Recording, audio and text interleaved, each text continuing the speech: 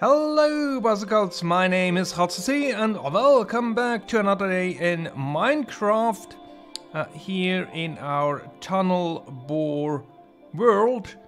And sometimes it's good to just take a step back, because what we came up with last time was this contraption that can move the blocks here to the side, but then we run issues because the block from one side destroys the block pusher on the orthogonal side here. So that was not really a good thing, but just stepping back, I came to the realization this we have built all on the same Y level, but that's not really necessary, because we can, for example, push these blocks up to here, move them out here. We can move these blocks up to here, move them out maybe to this side, and then merge these two block streams together, and then probably on the opposite side we can move the blocks here as well, and then this one also on this level here, and then we merge two sides together, and then we only have, then we basically reduced the number of block streams that we have to combine to 2 instead of 4, and then we can combine the other two again. And it will probably be a bit fickly with the timing, because do we have there we have instant repeaters. Here we basically have something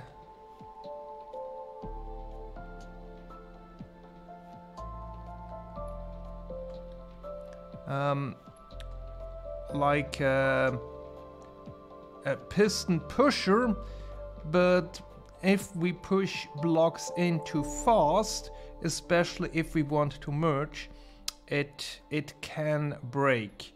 So we have to find an approach there. So either we have it timed in a manner that we only get blocks from this side that we push into a single block stream, and then we get these two, or we have some other mechanism to do that.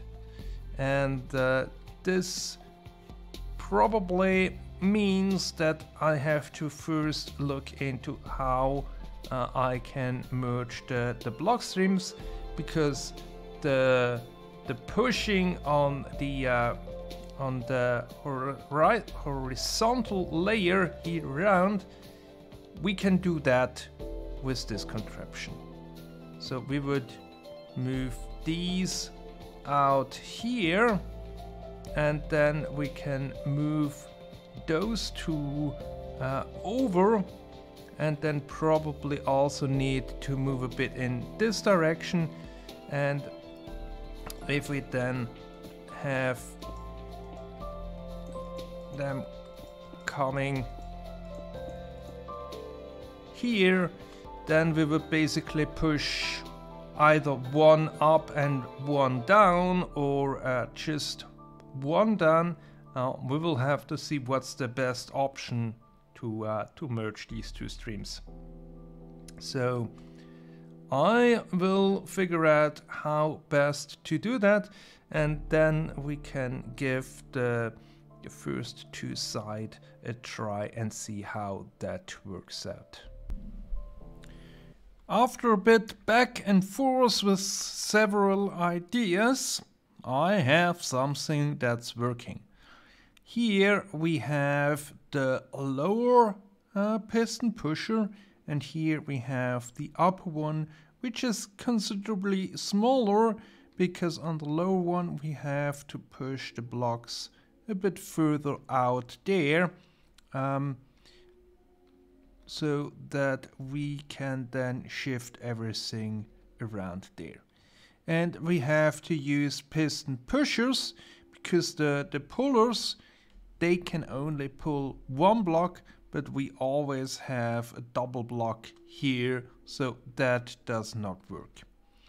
Then it's also a bit, it was a bit tricky to get the timing right.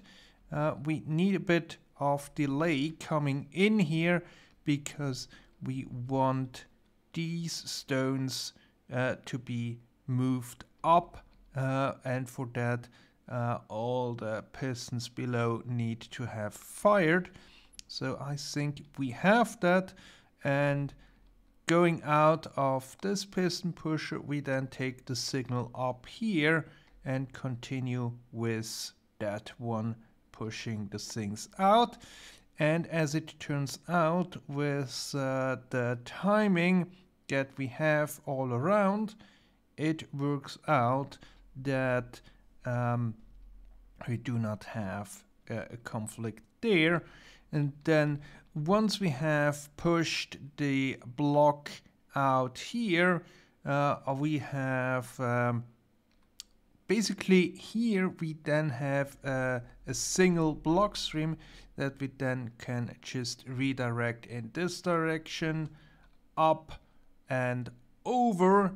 So here we are on the same level as the other block stream, and then we push it towards the middle.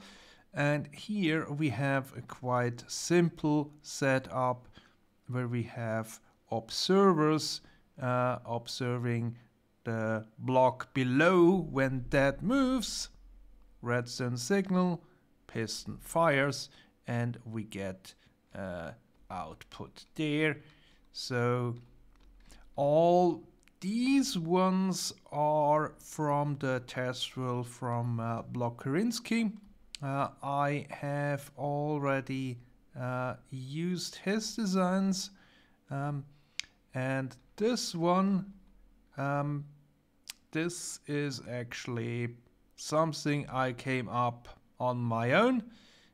There is also a bit of a more complex, let's get rid of the weather. There is also a bit of a simpler design, or well, simpler, maybe it's also more complicated, but that basically necessitates the two block streams to be just one gap apart, and then we can have a different setup down here, which I actually tried but was not working because we have more than one block that we need to move over. So then let's actually see how this works. I will only place the blocks that need to be picked up, and let's go here. There the blocks are pushed over and then pushed out here, as you just saw. And let's remove a few of those blocks so we do not run into push limit issues when we want to try the next time. So the next thing is basically do the same thing for these two sides, and we will then end up with a block stream coming out this way, and then we can combine these two block streams wrap them around and have one single block stream in the end that can be fed into a blast chamber. So I think I will get to it. It might be a bit thickly getting all the redstone and so on in here, but I think I will manage.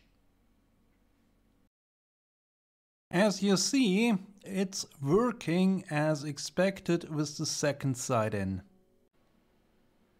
With this out of the way, I think we managed to cover the most difficult part. What still remains to do is combining these two block streams, but I think that's just more of the same that we did over on these two sides with redirecting and then combining two streams into one stream with a setup like that one. And then of course we need to bring everything together with the actual bore as we have it here, and then also hook up the detection system that we have on here to figure out when does the bore come back and then trigger the unloading out of that. But that's it for today. Next time we will finish this project and then we will see what we will do with it in our actual world. Until then, goodbye.